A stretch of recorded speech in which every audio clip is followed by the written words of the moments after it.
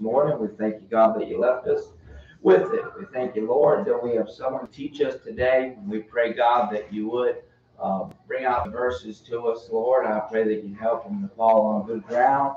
You help us to retain the knowledge, Lord, and grow by it. And God, I just pray for your help today, Lord, that you would meet with us, that you bless the teaching and the preaching of your word. And God, we do need your help and your presence. And we ask for it in Jesus' name. Amen. Amen. We'll pick up in Judges chapter 3. And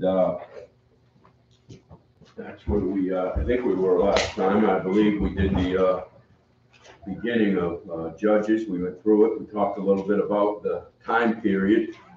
Wild times, just like today, amen. Wild times playing out. If you're watching, it's playing out in Canada.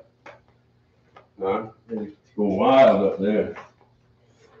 They're having the time of it up there. And the Muslims and the Christians have come together to let the queers know they can't have the kids. Amen. You know, and so they're out there and they're standing up and they're doing the best that they can. But it's a wild scene to play out.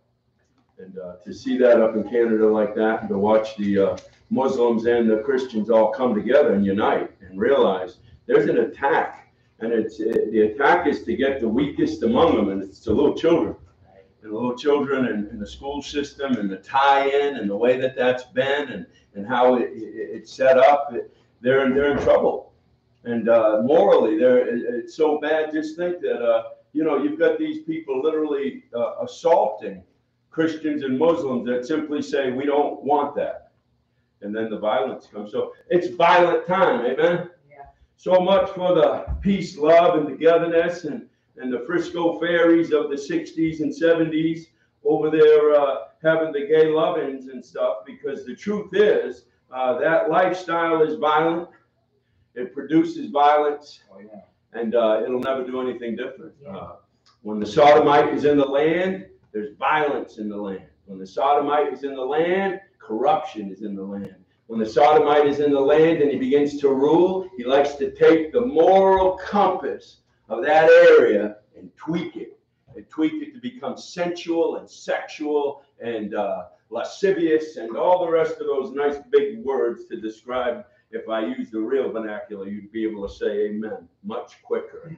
But we recognize that here we are, and we're born again, we're blood bought. We recognize God has allowed us to be here in 2023. Our eyes have opened up. We see where we are. We understand. When I get a commercial on there and it starts off and it's somebody going, we have found that AI has done this, and that beautiful tone and the words and the way she's doing it, it's just wonderful. What she's talking about is this AI. I don't know why she's talking about, but she's letting everybody know it's the AI that is running and getting things set up and doing things, and it's always been. And I'm sitting there going, well, this is just a commercial of propaganda. Propaganda is all it is. And soon you're going to be told that a machine will know what's better for you and I. Yeah. Amen. These are the days that we're coming to. Why? Because those are the days that were. God wiped it out last time for the same business. Right. Just because we can't figure out their technology doesn't mean it didn't happen. Right. Nothing better than watching a lunkhead from Harvard try to talk about things that really matter. Amen? Yeah. I mean, they will literally argue about things that there is no argument about anymore. Well, I want to argue about whether Jesus really was a historical figure or not. You know, and really stand there and want to argue it and say, because they've not seen it and all the rest of that stuff. And then you bring them back over to George Washington and they say, yeah, but there were statues of George Washington. Yeah. How about that, folks? Can I get a clap? Oh, he's bright. Idiots.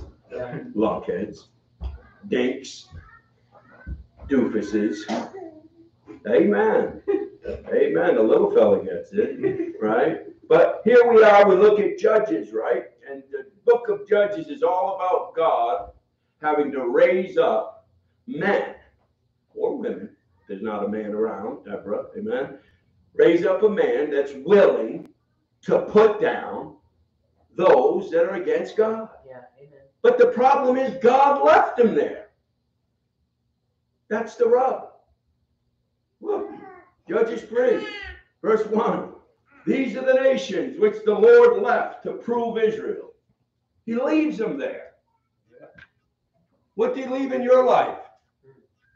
What did he leave in my life to prove me? Never going anywhere. Going to be there forever. I can tell you that much, bud. What was there when I was 9 is still there today, chasing me. Maybe you'll be different. But the bottom line is those things are left there to prove us, to see what we're willing and what we're made of. Now watch this. It says, these are the nations which the Lord left to prove Israel by them, even as many of Israel as had not known all the wars of Canaan. Now, this group of people that's going to be listed here are those that are ancient groups, and we'll look into them for just a moment and see a few things about them. But look at it. It says, only that the generations of the children of Israel might know to teach them to war, at the least such as before knew nothing thereof. So want to take men that knew nothing about something and teach them, right? Now, God leaves things in your life, and he left things in your father's life and his father's father's life, and they call that generational curses. That's what your psychologists and psychiatrists and local dingbat will tell you, right? But really what it is it's just what your lot in life was. Yeah. It's what your lot is. That's what God calls it, your lot in life. Amen. And he tells them, he names the 5 lords. We looked at that last time. But notice as we go down in verse 5, it says, and the children of Israel dwelt among who? Canaanites, Hittites, Amorites, Perizzites, Hivites, Jebusites. That's the forbidden seed. We've talked about this, amen? That's that forbidden seed that God had told them to kill those groups and to get rid of them. We know the Canaanites, those are those cannibals. The Amorites, that's a strange group. You know, they have no archaeology or recording of where they began or how they began or who their father is or who the father of the nation is. It's just this group of people that pop up in Genesis. And you know what the name Amorite means? High or tall ones. Now notice he goes on, and it's the Perizzites, and those are the Genesis 13:7 crowd that they were told to stay away from. They too seem to have come from that seed of the Nephilim. And notice we go on, and the Hivites, what about them? Genesis 10:7. Where did they dwell, by the way? They dwelt under Mount Hermon. Anybody who's into anything knows Mount Hermon is supposedly a stargate. It's supposedly where the fallen angels came down. It's where Enoch says they came down. It's where they dwelt, and then it's where they took and mated with humans and spread out from there. Is that too far-fetched for you? Well, notice who else we got there. The Jebusites, we find those are those ones that what? Lived in Jerusalem originally. We talked about King what? Adonai Zedek, right? We know what Adonai means, right? So here's a king back then, and he's over Jerusalem, and Jerusalem is said to be filled with what? Giants. You remember what they went in the land? Remember what happened? They looked, they said, there are giants in the land, can't take it.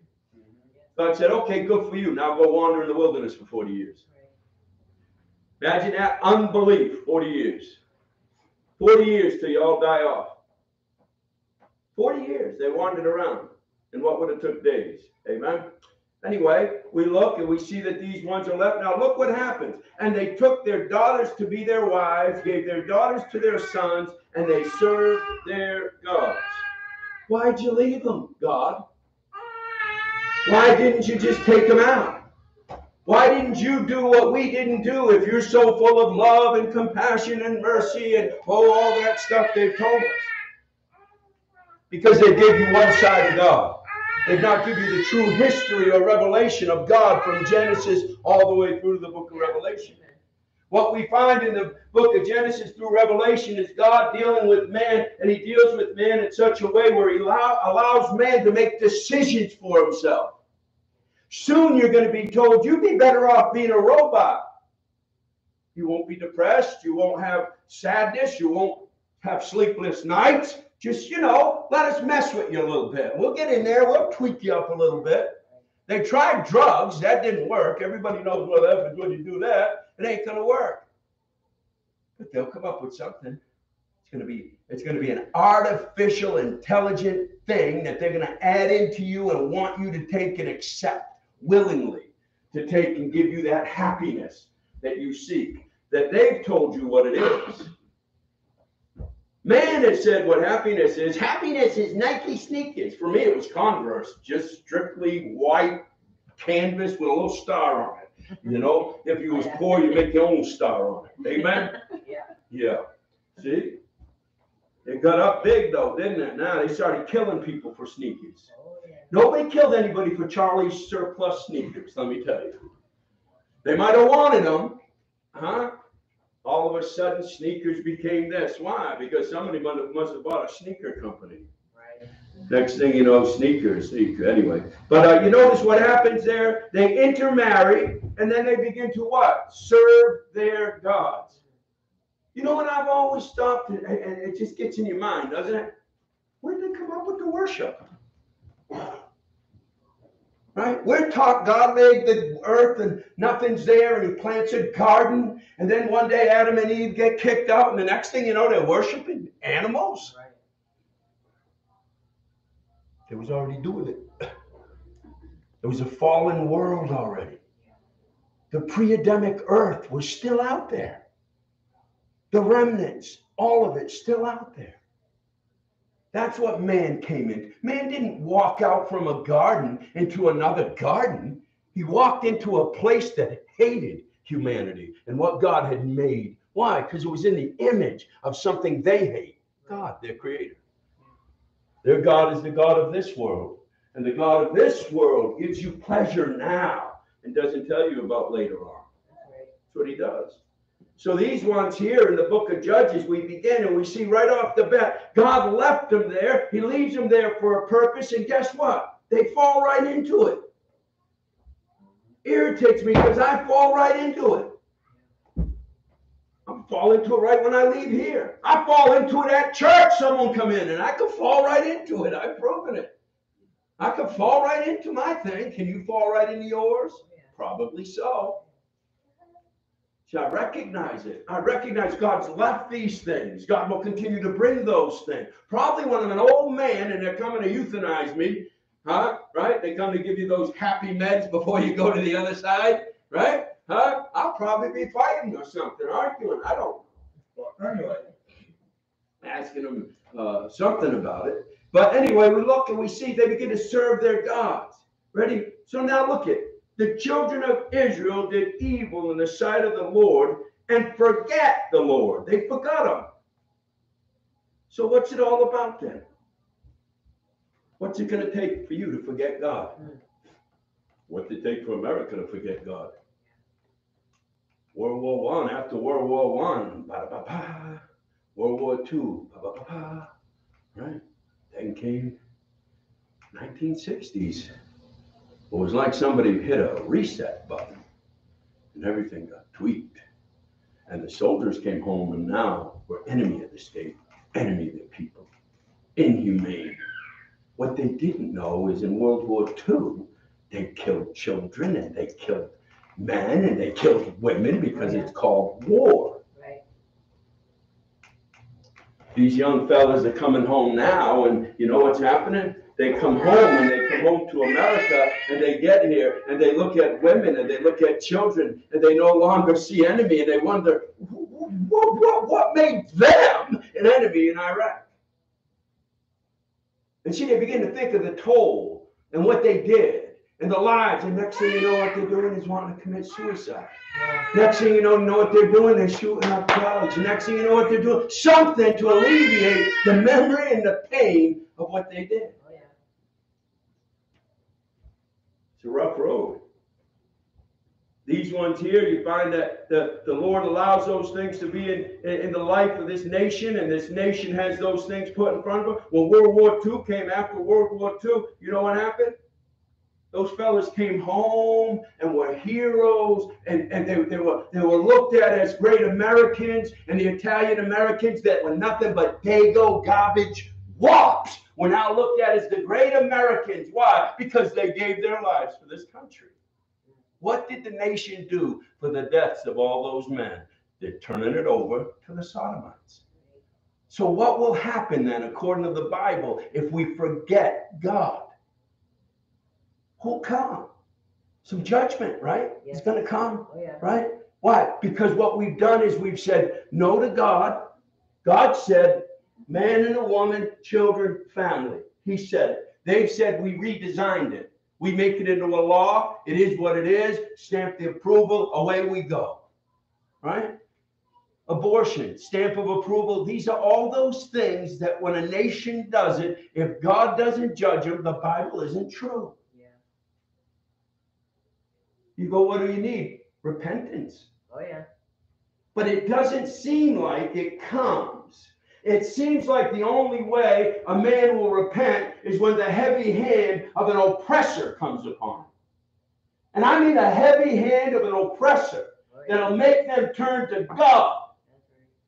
This is what happens for the children of Israel. I don't know that I can go through the whole book of Judges. I just feel like it'll be just too repetitive. I feel like we get, watch this thing. Ready? Here we go. The anger of the Lord was hot against Israel. What did he do? He sold them. He sold them into the hand of Cush-Shan-Rish-Hathaim, king of Mesopotamia.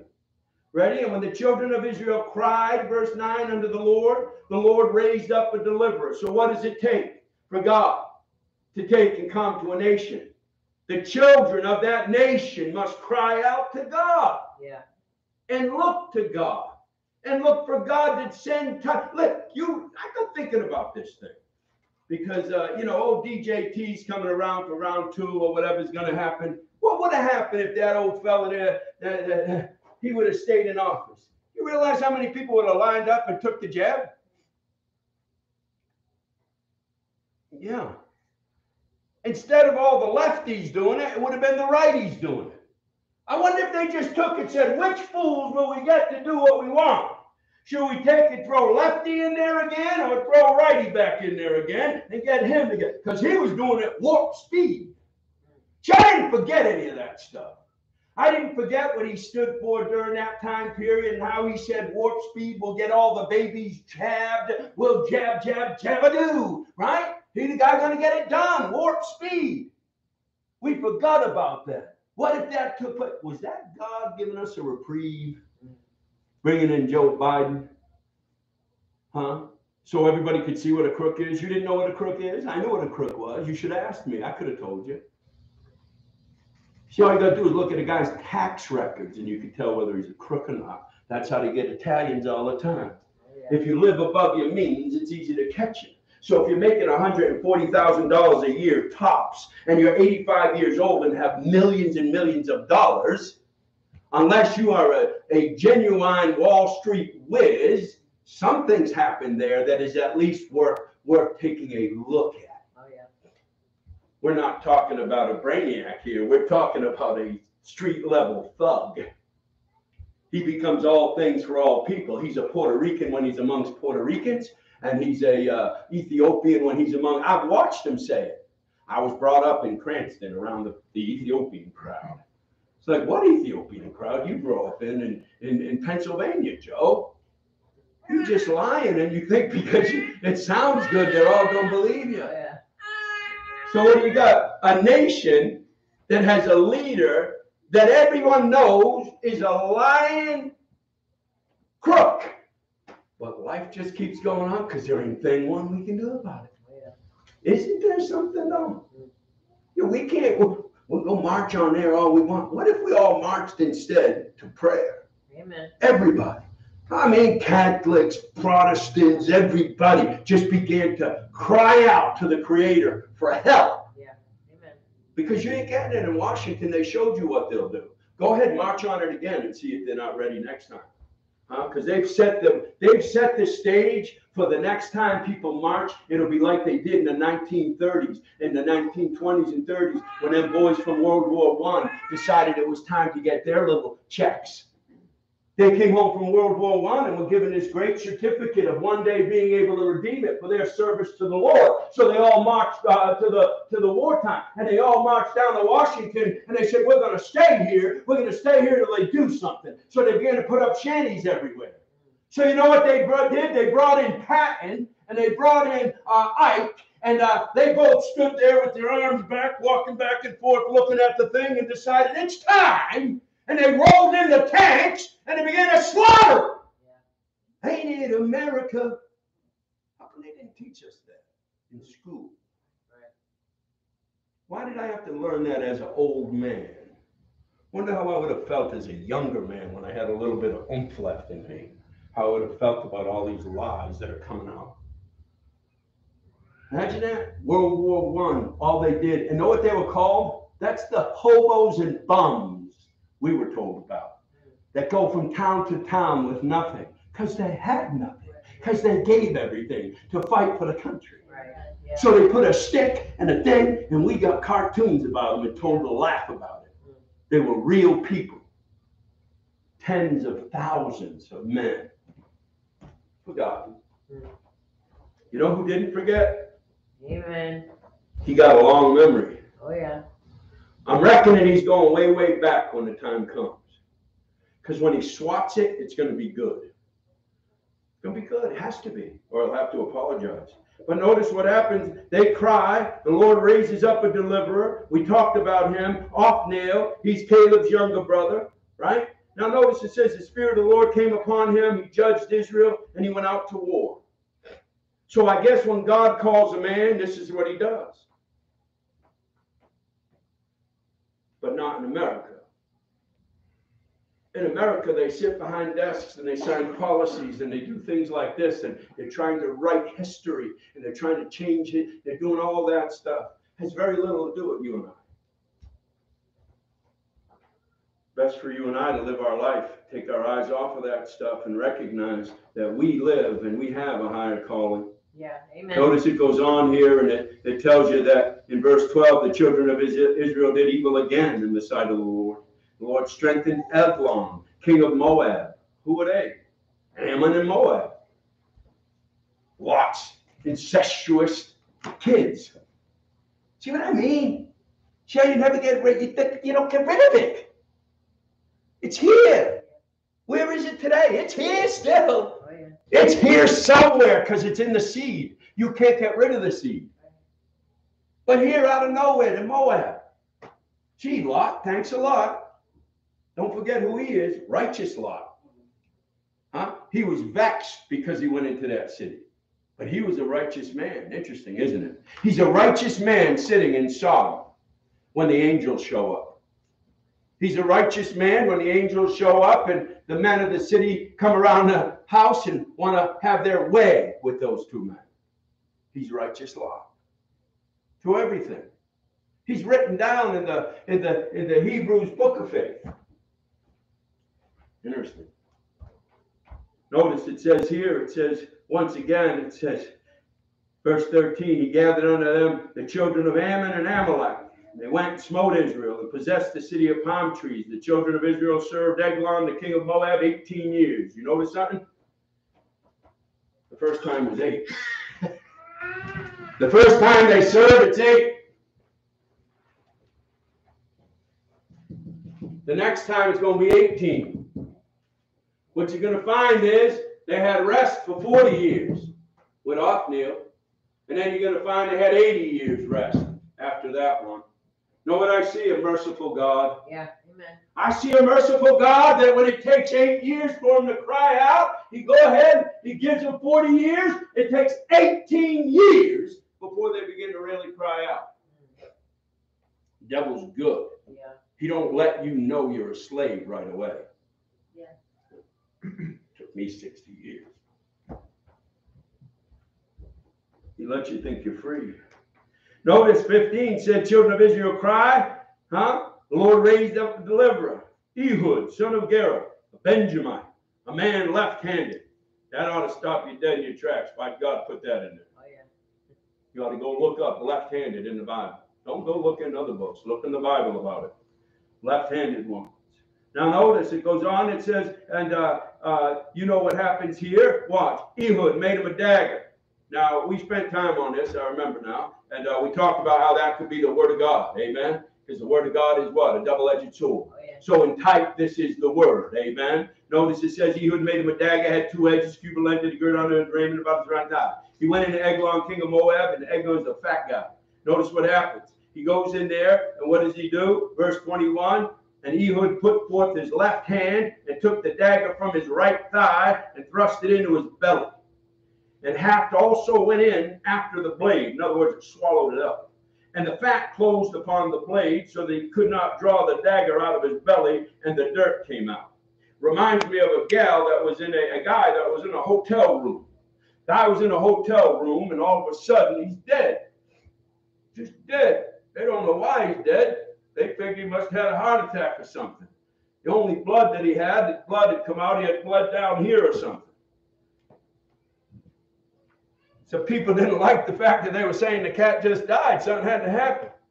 So the cop said nothing happened. So they hired a guy. Guy walks into the room. He stands there. They found the guy there. The guy was right there sitting up smoking a cigarette. And the next thing you know, he's dead. That guy sat there like this, looked like this, walked over behind the guy, walked over to the wall, went like this, cleared away some stuff. I think it was toothpaste. A little paint over it, cleared it away. There was a bullet hole right there. What had happened was the bullet had came in, went into the guy, hit something, traveled down.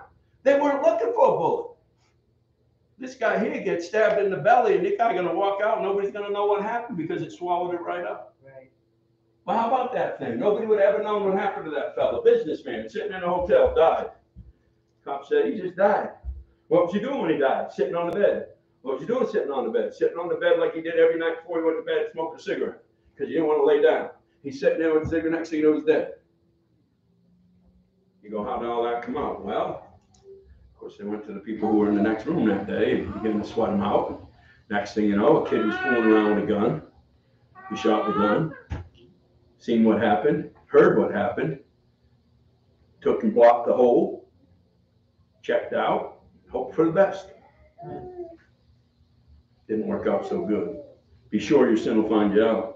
Oh, yeah. Notice here it goes on, he kills him, amen. And it goes on and tells you all about how they find him and all that business. And we go down there and we come across this other fellow who's going to pop up here for you to take a look at, verse 31. And after him was Shamgar, the son of Anath.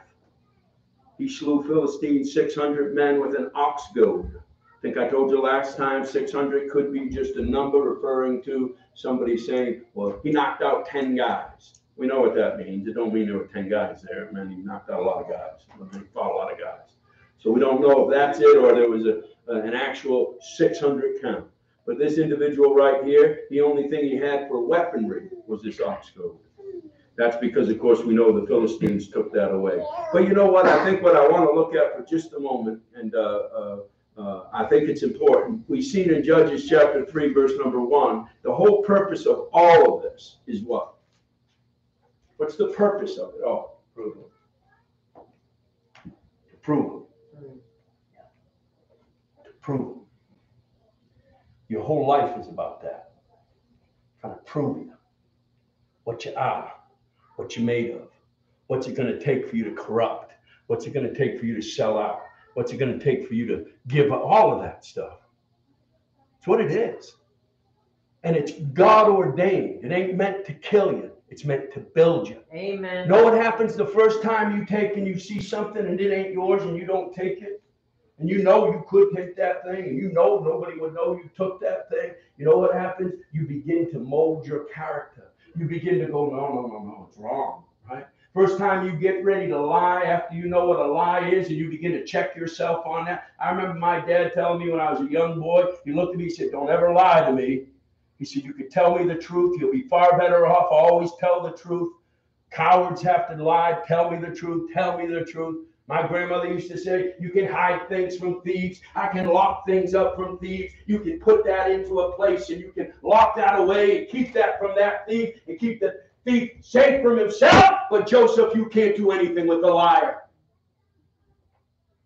There's something about learning that when you don't lie, what's happening? You've been proved. Amen. You won't lie. You won't steal. Yeah. You know how you're going to get from God? When you stop robbing God. That's how you get from God. He proves you. He gives you to see what you do, and then if you do what's right, God will give you more. If you take and do what's wrong, God's a good God. He's only going to give you what you need to get by because you can't handle any more than that. You notice as we look over here for just a moment in Ephesians chapter 5, I think for you and I, if we're going to put any of it into action, we better have something to go by. Amen. And this kind of it rocked me this morning. It put me a little bit in check over some things, and maybe it'll help you. Notice what it says in Ephesians chapter 5, and we know what this is all about. It's basically Paul giving you the way you ought to live your life. You call it preaching, I guess, right? He says, be ye therefore followers of God as dear children. Tells you to walk in love as Christ also has loved us. He says in verse 3, fornication, uncleanness, covetousness, let it not be once named among you as becometh saints. He tells you about filthiness. That's sexual filthiness. She's not cleaning your room, and you ought to clean your room, but I'm not talking about that. Notice it goes on, and it says, nor foolish talk, jesting, which are not convenient. He goes on and tells you what you ought to do, give thanks. He says that you shouldn't have any business hanging around with whoremongers. What's a whoremonger? That's a man or a woman that chase after the opposite sex. Yeah. If you get around somebody that all they want to talk to you about is going and chasing women, you better watch yourself. Watch that guy. Be careful around that guy. Oh, yeah. It ain't about that. It's supposed to be about finding a mate that you can be with for the rest of your life. That's Not right. about running around being a whoremonger Right. or running around just giving yourself over to whatever it is. We're just not supposed to do it. It's wrong. Amen. I'll put you out. Amen. We'll put you out. Nor unclean person, nor covetous. Watch. Who's an idolater. Now you do what you want with this, but look what it says. That one that's like that has no inheritance in the kingdom of Christ. You got those things in your life and you think you're going to go into the millennial reign of Christ and get rewards? I didn't say you won't. You go into eternity. I'm talking about the reward hour, that extra 1,000 years, the millennial reign of Christ. Amen. That's the bonus. Yeah. But you don't get to if you keep these things. Now watch. I'm going to show you something here. He goes on. He says this in verse number 5. He says, no, in a covetous man, ready? In verse number 6, let no man deceive you with vain words. Why? Because they're going to come along and tell you it don't matter. Those are vain words. You can shack up. You ought to try her first. Take her for a trial run. Well, good. I hope 100 other guys took her for a trial run before you did. And I hope they hadn't changed the oil. For because of these things comes the wrath of God upon the children of what? Disobedience. So I guess children that are disobedient do these things, Pastor. Huh? What do you think? We think the church don't have this problem? Right. We think there ain't 3 rows missing right now with people who should be in it, but because of sin, they're not here. Nothing less. They could tell you it's character. They could tell you it's somebody who's too hard, too easy, too soft. Whatever. It's sin. Yeah. It's sin. Sin's hard to deal with. Yeah. Ready? But watch, we'll get where we're going. He goes on, he says, verse 7, be ye not therefore partakers with them. What happens if I let the fornicator? What happens if I let the whoremonger? What happens if I let that unclean spirit come in here, some queer come in here, start sitting up close to our young fellas, wanting to get close to them? Every time I see a man come around, I think about that. I won't lie, that's just how I am. When I see some older guy come around, that's what I think. I watch him. I look. It ain't always true, but I'm going to look and see. Why? Because I care. Amen. I care. I genuinely care. Because they come in with vain words. And watch. For because of these things comes the wrath of God. What happened in the book of Judges? The wrath of God fell. Oh, yeah. How did he have it fall?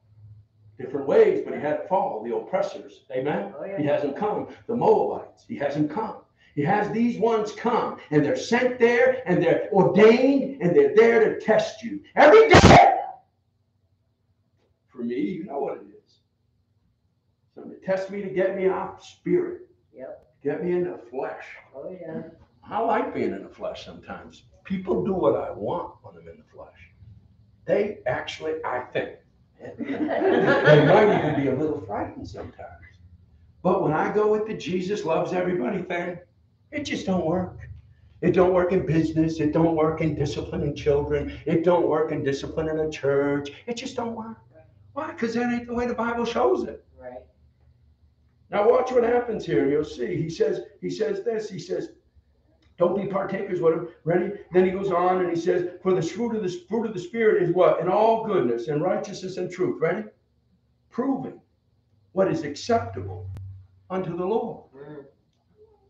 Do you know, I think we live our whole lives just trying to figure out, Lord, like this or not? Lord, do you mind me doing this? Lord, you okay with this? Amen. Yeah. Prove. How are you going to find out? Right. Only one way to find out. You got to try. God, you okay with this? Amen. Wait a minute, boy. Took you away from church. Well, Lord, you don't understand. Oh, yes, he does. You were tried. You were tried and found one. You laughing away at me. Tried and found lacking in that area. So you go, well, good God, give me a reprieve. No, he won't. He'll send more. Got a bad temper? Have no patience? Guess what God does? He sends you things to give you patience. Yeah, that's right. We're looking at one. Amen, Mama? Right? We're looking at one. Sent for each one of us to learn patience, mercy. Discipline got to be in there, right? Oh, yeah. All those things. That's what it's there for. Why not all of them are like that? Because we just whack them all out. Amen? But I lost my train of thought when I seen that smiling little boy when I talk about it. But you notice here, it says, proving what is acceptable unto the Lord. Well, I thought about that, proving what is acceptable unto the Lord. We all know this, Romans chapter 12. Look at Romans chapter number 12 for just a minute. And we know this. We quote it all the time. I quote this so much that I think people think I just write this one, but this is one of the first verses I ever memorized. And it stayed with me, and I try to live this verse. But notice, it says, I beseech you, therefore, brethren. So it's for me and you. He says, by the mercies of God, and boy, I need them.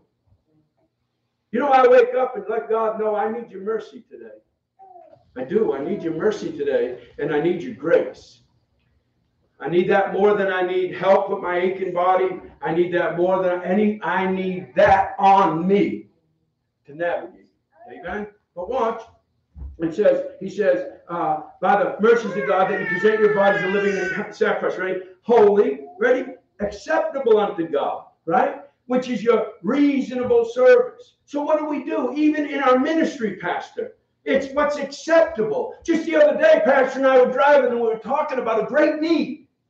And all of a sudden, the old fellow over there, 30 years old, old guy, right? He said, well, just because there's a need doesn't mandate a cause. And I thought, boy, I think he's heard that somewhere before. But that's the truth, because there's needs everywhere. We drive into Worcester and we see the homeless. We see those that are messed up and we want to do things. We see those that are having other struggles and all kinds of things. But you see, just because it's not necessary. But notice what it says there.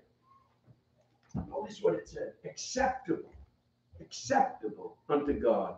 And it's your reasonable service. And now notice again, be not conformed to this world. So I noticed there that if I'm going to end up getting it accepted, it isn't going to be by me conforming to the world's image of what a man ought to be.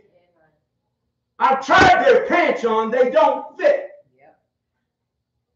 You do what you want with that. But I've tried their pants on. They don't fit.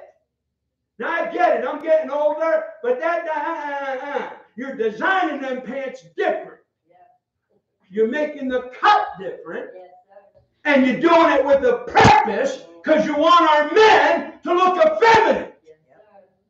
And God forbid they got a little room in their britches and wear a belt around their pants and hold them up. Keep it up, I'll stop when you suspend it. So I can snap them.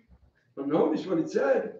Conform this world. He said, get transformed, ready? That mind gets transformed and renewed, that you might prove. How do you prove something? You're a wrestler, right? You're a wrestler. Don't tell me you're not. I can look at you and tell you that. Let's wank your arms up all around. Right? But what are you going to do? If me and you are wrestling, and you're teaching and we're training, you need to prove my arm. You can't just hold it weak. Oh, no, that don't foot hurt. No, you're gonna go like that. You see how much I'm gonna go like that, right? Yeah. And I'm gonna go, oh, I can take that much, right? Now we know it's been proved. Yeah. Okay? Now he knows, so if he wants to, he can go whap and break my arm. Yeah. And that's what they do. You ever watch those fellas, Hoist Gracie and them guys, when the young cockies guys would come into the dojo, think they knew stuff? They just break their arm. Yeah. God, feed me your arm, and then I will take it and I will snap it. How about your leg? Feed me your leg. What's he done? He's proven to himself how much tension it takes to snap a bone. You're being proved. Oh, yeah. You're being proved. And then you're trying to see what God is saying yes to. Amen. God keeps shutting you down. How many times is he got to shut you down before you go, well, I've proven God on this one. Yeah. You don't want this in my life. Right. I tell a story way back when in the 80s, getting out the joint, having a little weed in my watch pocket, and stupid me getting it, going fishing. I'm not doing nothing wrong. And, Lord, you don't want me smoking marijuana anymore. Even though it's illegal, Lord, and I go to jail for it, back to prison, right? Yeah, Lord, you don't want me smoking anymore because it makes me feel so close to you. You know how I get with you, Lord? I listen to Jim Croce when I'm listening to smoking pot, Lord. Huh? You show me, Lord. It's no story. I was fishing, Wallen Lake, 6:30 in the morning. I had my holes all set. My buddy had his, and everybody was everywhere. And I know now maybe the cop pulled up and ran my plate. Now I get it, but I didn't then. He rides in, state cop, not a forest guy, state cop, black cop. Toomey was his name. I'll never forget him. He drives in, state cop. He pulls up, cuts out the car, walks out. Don't look at anyone else. He points at me. Maybe he ran my name. Maybe he's seen a picture of me already. I don't know. But he calls me out, and I come walking over. What can I do for you, officer? What's your name? See, it wasn't like nowadays where you go, you got any probable cause? Yeah. Here's my name, number, everything you want. Right. Brother. Oh, yeah. Right? Here I am. He says, you got a warrant on you. Warrant on me, yeah. You got a warrant. I just got out of prison. I can't have a warrant on you. You got a warrant on you. Got anything on you? Yep. Right in that watch pocket, took it out. He said, you're on paper. You go back to state prison for that. He took that thing and went just like this. Put me in the back seat of the car, drove me to the courthouse. I got out in my fishing gear. I walked into the courthouse, the old courthouse, walked up there, walked in, went to the clerk's office, and I heard I had a warrant. They said, let's take us a look at it. And I looked, or whatever they did back then. Right? They looked, and they said, no, you don't have a warrant. So I don't know, maybe there was a mystical warrant there. Maybe this was the Lord intervening. But I know one thing. Old Joey knew one thing. As far as I could tell, God was against it. Oh, yeah. As far as I could tell, God was against it. I've never gone back on that. I've never said, well, now, you know, things have changed and it's been 40 years and it ain't Jim Croce now, it's somebody else. No. If God put it on me and proved me something, that's between me and him, amen? Yeah. So I live with that. Now, you got things in your life and things that you have come up and things that you're dealing with. Now, if you're a new Christian, it's all new to you. But if you look at your Bible and you see God is a God that seems to be somebody that wants us to know what our breaking point is. Yeah. So that we can be aware of it. Amen. You know, it'd be foolish for somebody who's a drunkard to go hang around the bar room, even to play in league play, darts, or some other thing. Why? Because he surrounded himself with that thing. Yeah. And I knew my Uncle Jimmy Todd, he had one drink a year. Yeah. After he got sold, one drink a year, every Christmas. He had more than one, too. They had to drive him home every Christmas. But Uncle Jim, and he'd go down, but he stopped drinking after his wife died because he had to care for his kids. Stop drinking, never drink again. And that was it. But for some reason, Uncle Jim still did go down to the American Legion and some of these other places and hang out. But I'll tell you what, that's few and far between that can go amongst that thing that is their temptation and not be tempted by it and not be drawn into it and not become accepting of it. Yeah. Or what? To change your view on it. Right. Do you know if you just change your view on things, society will be okay with you? If you change your view on the LGBTQ, you change your view on a lot of things, that people will just be okay. And if you just stayed quiet and said, well, I'll just, each his own. But it's when you formulate an opinion, and that opinion goes along with the book. The authority lies with the book. Yeah, amen. Now, these nations, they're not people, individual. These are nations answering. God deals with you and I as individuals. Yes. He deals with us as humans, not as a collective group. You and I today have those things that are brought into our life. And I wanted to show you one other thing here, and I'll be done. In Ephesians, where did I put my Bible? In Ephesians, and I'll end it right this, because if you look here in Ephesians, you've seen in Romans what it said and how it talks about that conform mind. I think what happens as you get tested, sis, as you grow, what happens is all of a sudden you literally have watched God allow you to go right to the line. And you go, yeah, that's as far as God wants me to go. I'm not allowed. Others can. Yeah. Others can. Not saying, hey, others can. I'm saying what God has shown me for my life, what he wants. Amen. Yeah. But look at here what it said in Ephesians 5. He goes on, he says, proving what is acceptable unto the Lord, ready, and have no fellowship with the unfruitful works of darkness. You know what I got to say about that? I think sometimes the things we read, the things that we watch, those things, that's unfruitful works. Yeah. That's what that is. And what are we doing? What we're doing is we're kind of just watching it. We're not taking part of it, but it's unfruitful. And it's unfruitful works of darkness. And what we're doing is we're entertaining it. We're watching it. We're not you're just looking at it from afar. But what's happening is we're like Sodom and Gomorrah to Lot. He pitched his tent towards it so he could see it, so he could watch it. You remember what happens to him? Do you know why he ends up having an incestuous relationship with his daughters? Because what takes place is his daughters are under the opinion that there are no men left to procreate with. Now, why is that when they just got to the city of Zoar? Because the men of Zoar didn't procreate. They were Frisco fairies. They were sodomites. So what does he do? He says, gals, we got to get up to the mountains. They get up to the mountain. Think about this. The girls get their father so drunk. Think about that stuff. And not one night, 2 nights in a row. You better go pray about that stuff. A lot. But you notice there it says, have no fellowship with the unfruitful works of darkness, but instead reprove them, ready? Because it's a shame to speak of those things which are done to them in secret. I believe that we will not be able to take and get rid of a lot of those things until we literally begin to take and go, you know what? These things are even a shame that they're doing, and they shouldn't even be spoken of, and I need to put those things away. And then looking at myself, listen, unfruitful works and a secret life will kill you. Yeah, that's right. Your secret life will kill you. Oh, yeah, amen. The secret life will kill you. Now, I know I watch the murder crime programs. I do. First thing they do is go look into the guy's life. How about the fellow that got killed, the businessman down in Georgia?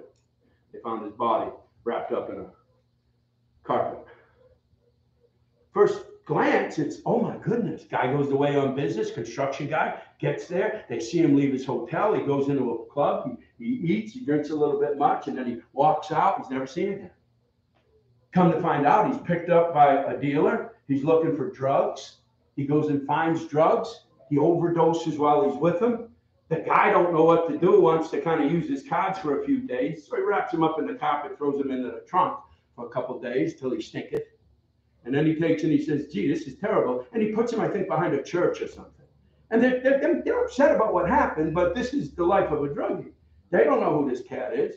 They don't know that in just a few hours there's going to be all kinds of people looking for him, that he's a businessman. He has wife and children. He's middle-class America. He's just flown to this city because he's there for a big meeting with other. He's got a meeting that next morning with another man. He's dead. Yeah. You know what happened to that fella? His secret life popped up on him. Oh, yeah. Remind me of the 2 cops that left Oklahoma and went to Florida. And the one cop wakes up after killing his chief. He has no memory of it. Secret life of an alcoholic. Yep. They can operate in a blur. He kills his best friend, Lucky. Loves the family. Everybody loves everybody. And this big lug is sitting there like this. And he's saying, you telling me I killed Lucky? Yeah, you killed him. Secret life of an alcoholic. Yep. So drunk, most of the time, probably don't know much about what's happened. He's wet. Yeah. Nobody stopped him. Nobody warned him. Secret life will kill you. Yeah. The secret life is that thing that you can't tell anybody about because you've got a little bit of shame about it. That's that thing you ought to get rid of. Oh, yeah. Amen. That thing that you think that you can't live without because it's been a part of you so long is that thing God desperately wants out of your life. Amen. Everybody's got something different. It could be anything you want. I fight with getting angry. I fight with losing my patience, and I fight with suicidal thoughts on others. I think that's called murderous. Yeah. Murderous thoughts. Amen. But you wrestle with anger and stuff like that, so you get to deal with that a lot, right? Some of those other sins are nighttime sins. They're when nobody's around. Yeah. You gotta be careful of that stuff. Young man sitting there, you need to be careful what you put in your body, what you watch in your eyes. Young lady, you need to watch what you put in your eyes. You know, a young lady and a young man with your whole life in front of you. Wow. Know what I call that? Opportunity. Oh, yeah. Amen. Opportunity to learn from the mistakes of others. And here you see in the book of Judges, a whole nation that stays corrupted, not once, but through 13 judges. They'll go through this same repetition, folks, of God sending down somebody to rescue them, a type of Christ, to rescue them in their peril, only to have them to go back to it, only to have God to send again the oppressor. God was showing them through each judge, I am against these things. Yeah. Amen. Simple. He's put things in your life. He wants you to stop them. He'll put things in your way because he loves you. He'll have things pop up. I think of people who have spending problems. It's easy to get caught up in spending problems. What if I told you there was a wife that killed her husband because of spending problems? Wasn't that she was a Christian. She was fearful to go to him, to say to him, I have spent our money, and now I've taken and done this, and I've done that, and I'm so embarrassed, and I'm ashamed. She thought she had no out. You go, well, that's just crazy. You're not her. Right. We're not talking about, we're talking middle-class American here, church-going person, but her thoughts were, my husband won't forgive me. Yeah. Why? Because finances are important. She had brought her family into room, and her husband was about to find out. She hadn't paid the electric bill. They were going to shut the electric off. Her husband was about to find out. She hadn't paid the insurance bills and other bills, and they had all piled up. So as soon as he's whacked out, the first thing they did was say, let's look at the finances of the house. And that poor Christian woman, instead of sitting with her husband saying, I've messed up, she's sitting with the detective, explaining to him her peril. And forthright told him everything. What am I saying here? What's God got in your life proving it? Yeah. If he's telling you to stop, stop. If he's telling you to go, go. Amen? Let's Amen. pray. Father, we love you. We thank you for all things. We love you, Lord, because you're so good to us and that your mercy does endure forever. I thank you, Lord, that as I study these things out, I see you as having great amount of mercy on your people. And Lord, I think of our nation today and what we're involved in, and I pray for it, Lord. I pray that you would take and hear our cries today, Lord, as we cry out to you to look down upon us and see that we do stand by the truth and will, Lord, prayerfully till the end. We'll stand by what the book says about things. We love you and bow before you and you only. In Jesus' name, amen. Amen.